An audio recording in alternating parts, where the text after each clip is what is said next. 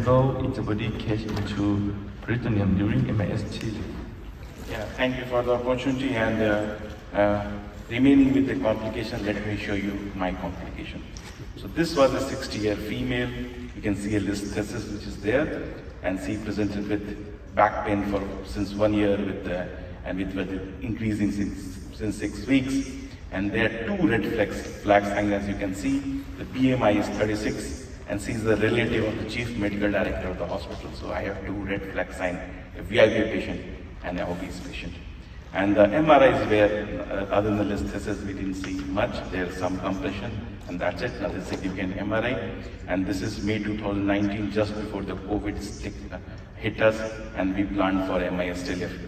This is the intraoperative image, and we saw that 12 mm trial from posterior what we felt was the right fit, and we decided to use a Medtronic's Wave D expandable cage. If you're not aware about this cage, let me show you a small video just to make you also. The Medtronic's Wave D cage is like any other cage, but it expands and the graft is filled after you have put the cage. So this is how the cage goes. This is a different patient, not this patient, and you put the cage and then you expand your cage. So the interior part of the cage expands, and that is the time you are able to put the graft. So the cage is still empty.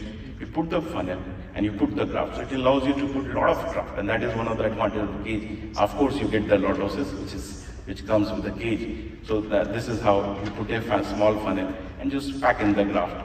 And this is how the cage looks like once you have packed it. So this is the cage, and it's filled with a lot of graft, and most of the time it works well.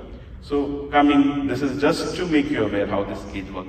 Coming to our case, this was after expanding. This is, you can see the cage nicely in the microscope, and this is the funnel was put, and we just packed a graft gently.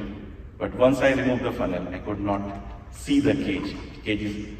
Something is wrong, and that is where you get your SC arm and get your lateral X-ray, and this is what you can see. So then comes the question. Of course, you pray. That is the first thing which you all do when you face with such a thing. What more to do besides praying? So we of course, the first thing was, oh God, whichever God you believe in. Second thing is to inform your anesthetic. Call all the blood which was available in the hospital of that blood group.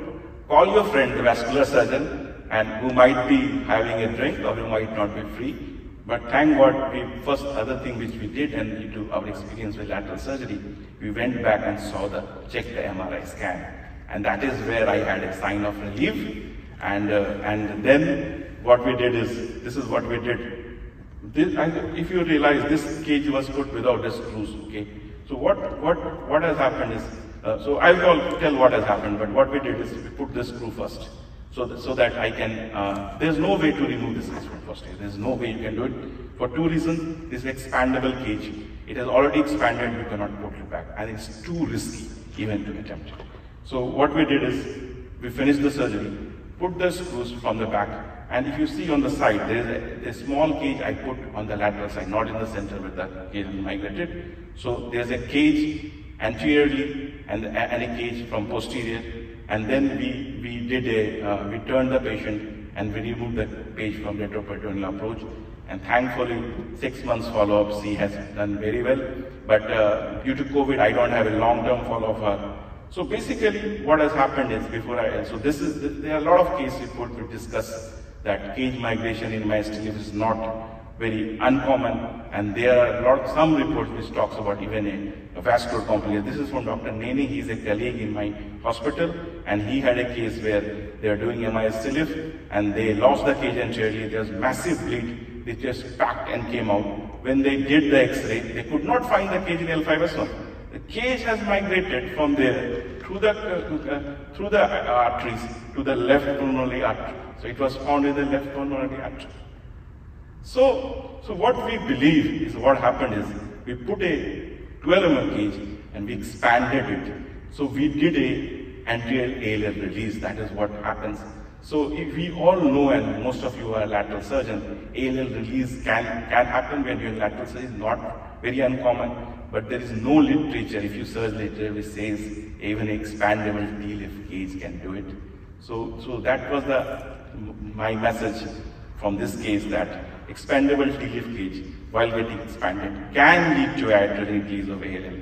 Surgeon must be aware of this rare complication, which can result in anterior cage migration. So let me leave you with these thoughts. A wise man learns from their mistake, but a wiser man learns from mistakes of others. So hopefully, me and Dr. Pimenta made you slightly wiser today. I'm ready for any questions, Sunny.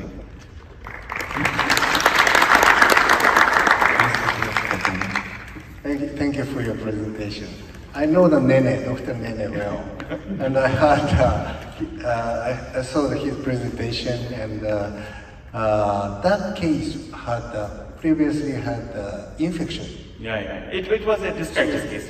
So maybe that's why in his case also, maybe we did discitis, the ALL was either slightly disrupted or it was not very intact. But we believe in this case, maybe we release the ALL from posterior, which is unthinkable, but that is what we believe. Yeah, I would like to talk about the Nene's case. That was a previous infection, so the disc and IBC was adhered.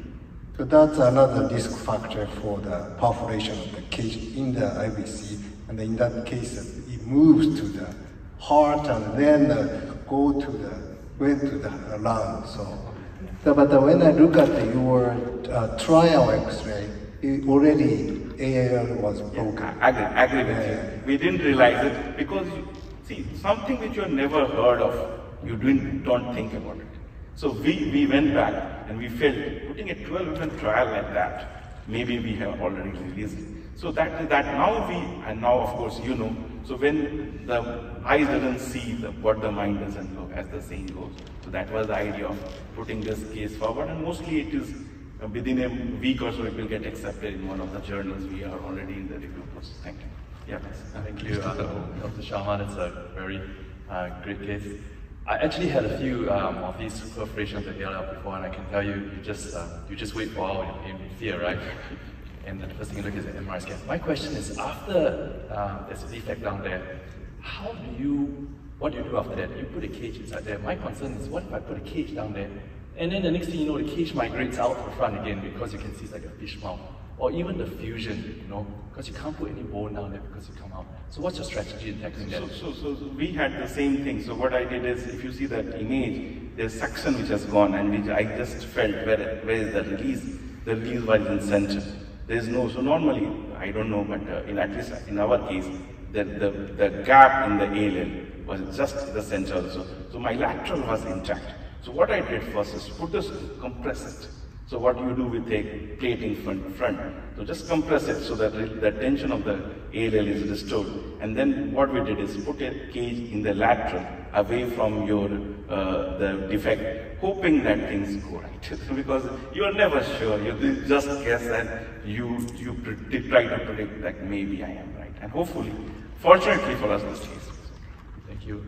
Just to share, maybe we use a surgical sling, like a surgical net, just to put it on the front so it becomes like a net. So it covers the defect, like a little bone and a cage, and then we compress it down. Great. It's something I can use if hopefully it doesn't come to that in future. Okay. Thank you. Anything? Thank you, Professor Sharma. The next speaker is Professor Joseph Malui.